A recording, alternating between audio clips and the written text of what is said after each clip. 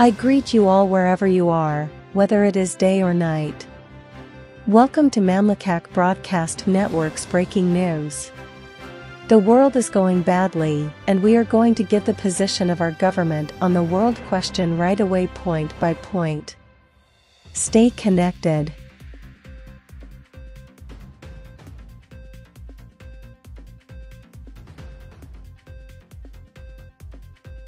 Currently, Africans have become the center of economic attention. That is to say that at the same time, African countries are in the grip of the desire to free themselves from the pressure of neocolonialism by developing a strong feeling anti-French in sub-Saharan Africa. Meanwhile, coups continue to proliferate in West African states, to such an extent that ECOWAS finds itself having to give serious ultimatums to Niger, the last country to depose their president. So there are some useful questions that arise in sub-Saharan Africa. Is democracy really appropriate for these states? The answer is no, because the true will of God in relation to world governance is the kingdom of God, His only will. Let's go further. Russia is getting closer and closer to African countries to talk about the issue of state sovereignty and global polypresence. It is therefore a question of affirming itself. This is good news in a way, because it removes the hegemony of the USA, which wants to take the place of the government of God on earth, as they wrote in the document of the New World Order. It is important to realize that even if these movements of tumult are still happening today, either the world is heading towards a new single bad governance, or it is heading towards an exacerbated poly-egocentric governance. So, since all people seek stability, what should be done? It is fair to tell us that we must seek the kingdom of God with violence. Let's not let go.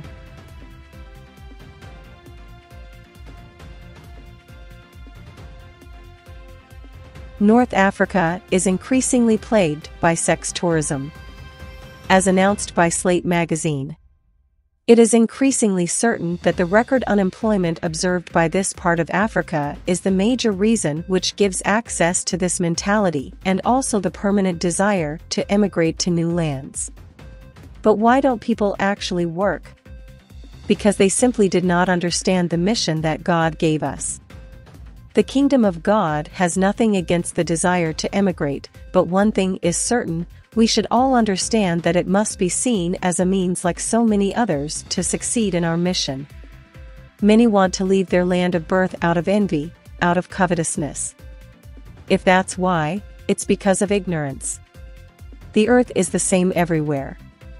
What causes this problem is a lack of culture of the kingdom of heaven in the first place. This lack of culture makes it difficult to find opportunities wherever you are. There are crises everywhere. They can be managed by remedying them through the kingdom. It creates work because the kingdom of God is about the economy to rule the earth. The basic mission is to spread Eden everywhere, to spread the atmosphere of the kingdom of God wherever the least blade of grass grows. It's a question of finding the way to do it, but whatever our will, God's will takes precedence. We have to get into it more and more. What is His will for you? This is your question? Lord, where do you want me to settle to accomplish your will? North Africa, may the kingdom of God visit you and overthrow all misunderstandings and false gods.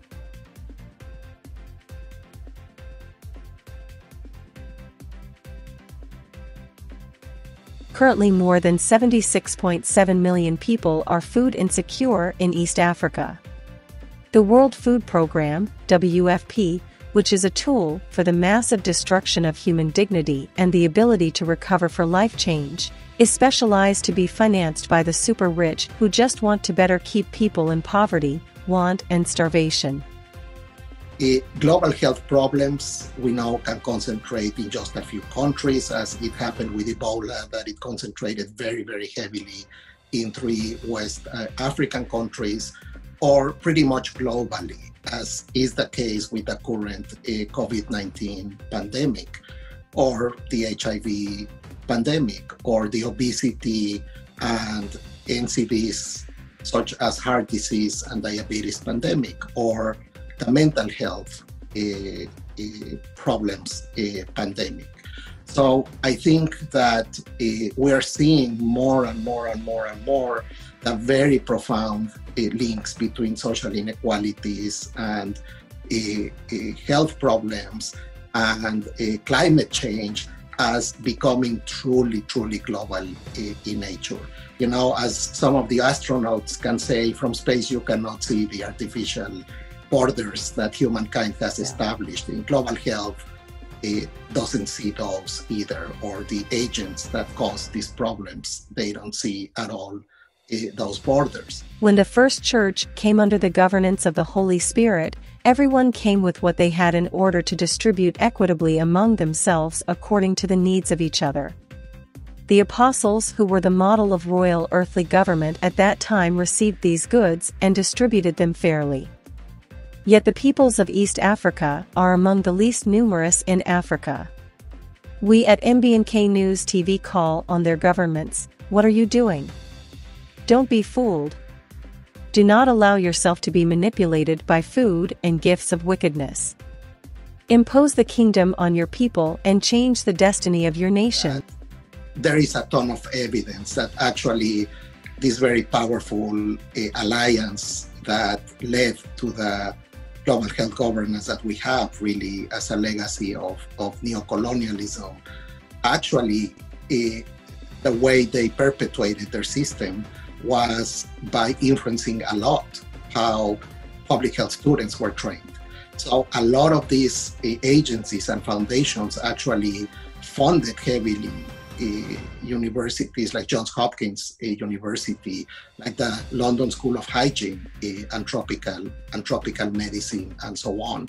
So I would say that here we have to deal with a counterfactual. You know, if they were very successful through academic institutions to train students following the neo-colonial lens of white saviorism, and we know better, us versus them, and essentially top-down is the only way that these people will ever improve their lives, because they are ignorant and they really don't have any assets. They have nothing to contribute to the building of equity in their countries. Then why can't we think in reverse and say, shouldn't we start a very, very or continue? Because the Yale School of Public Health has started this many years ago. Should we continue really looking ourselves in the mirror and saying, what is our curriculum doing? How are our courses preparing in a consistent way our students for a world that is really free of neo-colonial thinking when it comes to global health? So I would say that in many ways, our great intentions to do that are not moving fast enough. And it is because I think this has also to be a whole systems movement. So what is it about? In truth, the mere existence of the concept of poverty versus wealth shows that the kingdom of heaven has not yet been established on earth, and that there is much to do, for as long as humans do not eat, it is the responsibility of the sons of God to preach with strength and courage every day until the final coming of the kingdom.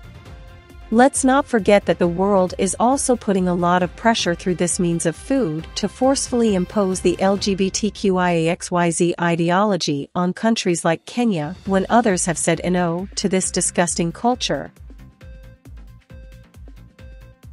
Glory be to God, cholera has passed in Malawi. It is no longer a matter of national health. All in all, we have to talk about the 642,000 stateless children who live in southern Africa.